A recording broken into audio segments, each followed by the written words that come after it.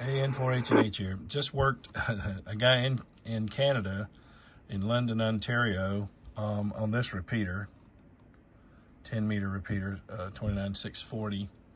I actually wound up talking to the owner of the repeater, Victor Echo 3, Mike X-ray. There's the repeater.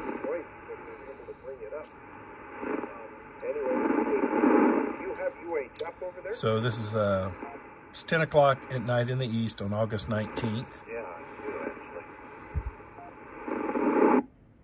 Nice to see Cycle 25 cooperating with us, and it should just get better.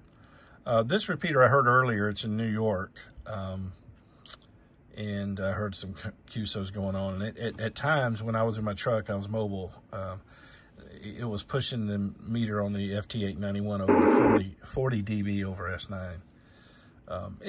There's a lot of fading. The band's not settled, but it's good to hear some activity. Let me see if I can get in there, this one. N4H&H, Atlanta. Oh, switch antennas. This one's coming in better off my doublet. The other repeater, oddly enough, was coming in better off the ZS6BKW. This is N4H&H, Atlanta, Georgia. Nice courtesy tone.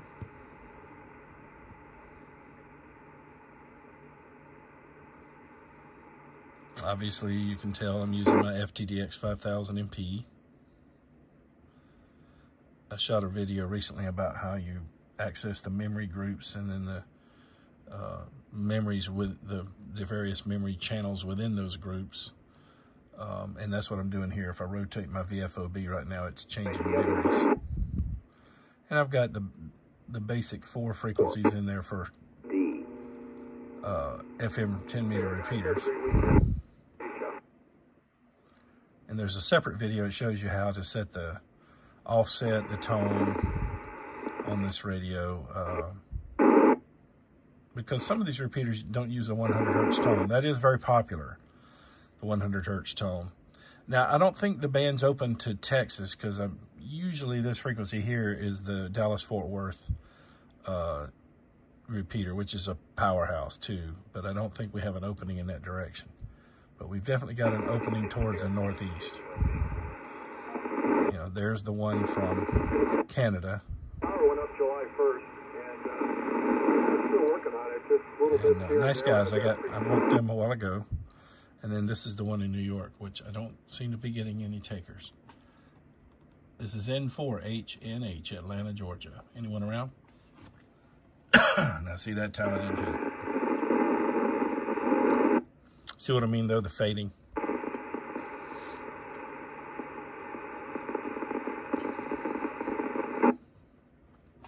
N4H&H, clear.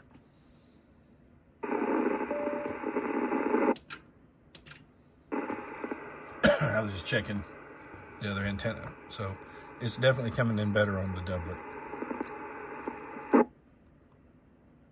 And that's the 160-meter doublet. Works very well up at this frequency. And you've probably seen the videos about that. If you've been on the channel a while, you've seen those videos. Because earlier in the year, I had to do some repairs on my antennas. I had to change a balun out for the doublet. So I had to, my tuner went out, so I'm using the internal tuner in the amplifier, which is working great. So I don't even care to get my other tuner, my other auto tuner fixed. And the auto tuner had a balun in it, so now that I'm switched over to using the amplifier, I needed to use an external balun. So if you're interested in seeing all that, there's a video where I was experimenting with a couple of different baluns, and you know, it's up there. Let me pan over there. So there's the amp. That's the Elecraft KPA-1500, and the balun is up there. You see it right above that light. The ladder line comes in right through the top of that window and then connects to the balun, and that's a 9-foot piece of LMR 400 coming over to the back of the amplifier. So that's the setup. That's what I settled on after all that experimenting earlier in the year. Okay, well, so I just wanted you to hear some FM repeater action. Looks like this one here is more reliable right now, the one out of London, Ontario.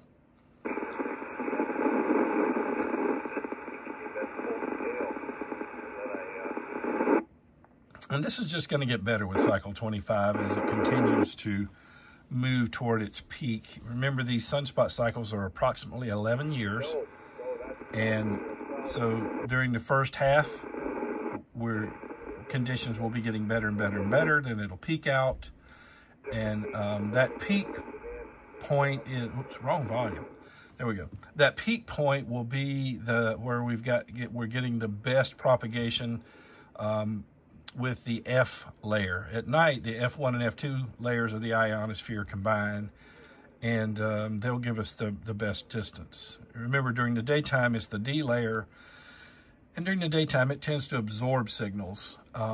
If you've got a high enough angle of radiation, say on 40 meters, 100 watts or more, you can punch through that and generally make it to the E layer and get a little more distance.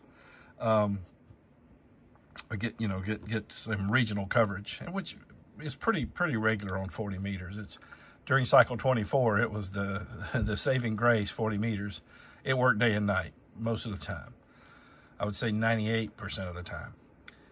So, but at night here, the D layer is out of the picture. The E layer dissolves, kind of diminishes right around sunset.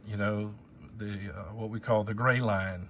You can do some pretty good quick DX during the gray line propagation. Now that'll be dusk and dawn. It repeats at dawn, so you got dusk and dawn. And then but after that, it's SF layer. The F1 and F2 combine, and so you're bouncing your signal, refracting it from, between 125 and 250 miles above the surface. So you get some pretty good distance at night with that. And so when 10 meters is open like this, here it is, 10 o'clock at night, much fun can be had, and it should just be getting better and better as time goes on. Okay, well, this wasn't a propagation video, but I just wanted to throw that in a little bit as far as, what's going on here tonight. You have to enjoy these times when you can. I'm just hoping that we'll see more and more of this type of activity, and the signals will get even more solid. Okay, hey, thanks for watching the video. Shout out to the Patreon team who support this channel and bring these videos to you. If you want to join that team and help support the channel, if you like this type of content, that's a good way to vote yes. Go to www.patreon.com/N4HNH. I'll put it at the bottom of the screen. And of course, you can also help the channel by clicking the thumbs up. Smash that thumbs up button and subscribe to the channel. And if you do subscribe, be sure to click the notification bell and you'll be notified when I upload the next video, generally 1 to 2 a week. And then consider sharing a link to this video on social media or with a friend via email or a text, that sort of thing, so you can help out others. Become an Elmer. You don't have to be an expert to be an Elmer. You can just share what you do know. That's what I'm doing. So the more we share, the more others learn, and that's what the amateur radio community is all about, is learning. And you may know this by now. If you're new, maybe not. But a lot of the innovations in radio technology came about because of amateur radio. Okay, so hey, thanks for watching the video, and 73 from N4HNH.